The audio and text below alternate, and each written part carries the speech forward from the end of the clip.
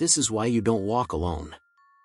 I was walking alone through the dark New York streets late at night, trying to get to my destination safely without any threats of danger.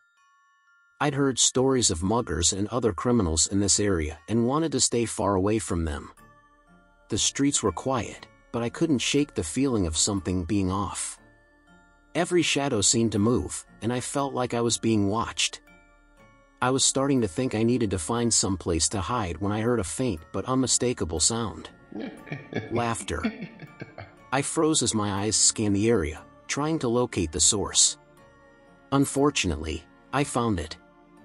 There were 5 large, ominous clowns slowly coming towards me, their faces painted garishly with a cruel smirk.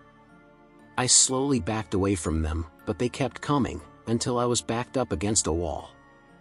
I could feel panic begin to take over me, but I refused to give in to it. Instead, I stood my ground, trying to make myself look as fierce as possible.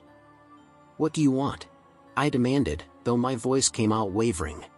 Then one said, "We want you to join us, of course."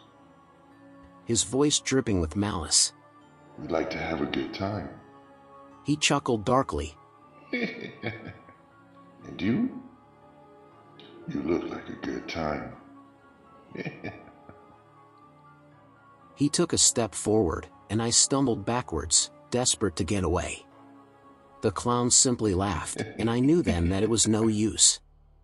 I was trapped. I screamed as loudly as I could, hoping someone would hear and help me. But my cries for help were in vain.